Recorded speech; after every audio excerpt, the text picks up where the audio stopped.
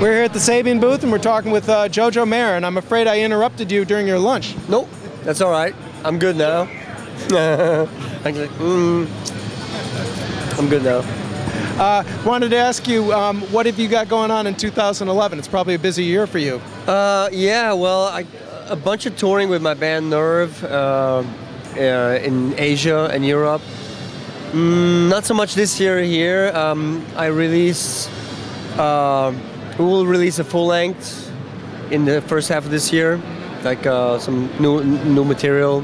A bit of recording when I'm back home, you know, and the Omni launch. We're probably gonna do a bunch of clinics to support Omni.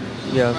And since we're at the Sabian booth and talking about gear, can you tell us how the cymbal line came about? Yes. Well, it started actually. I stumbled over the Bicante hand crash, and what struck me about that cymbal is that the extremely different tonalities from like the center and like the edge. So I started to play it and it worked out really well, but it didn't have enough amplitude, so I started to overplay it.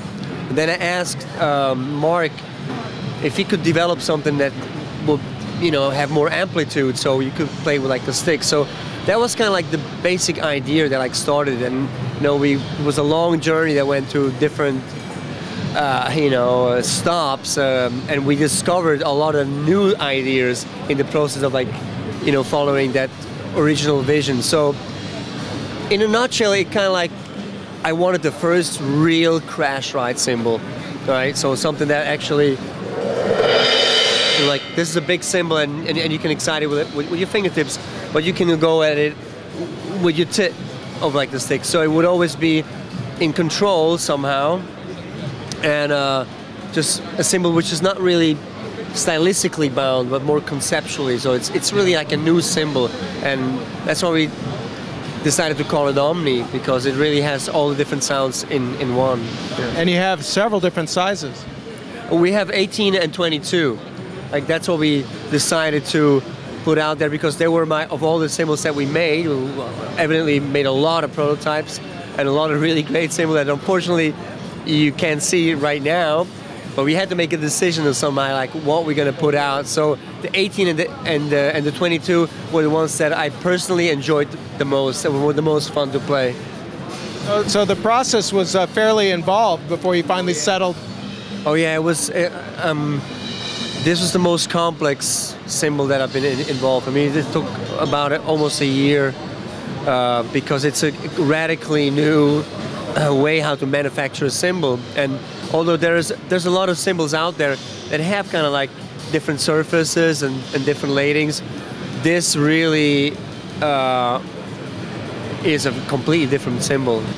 I play all my drums in a rather unconventional way, so it's not that I need the two things to see where it is, because I can feel it, you know.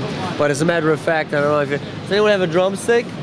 Okay, let's say like usually we would say like a 22 inch is like, that's a ride size, and 18 is like, that's a crash size. And yes, I can play a crash, right? But I can also ride on it, and I can actually ride on it.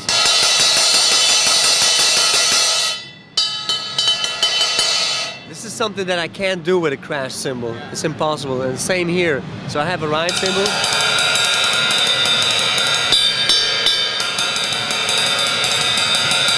I can also go.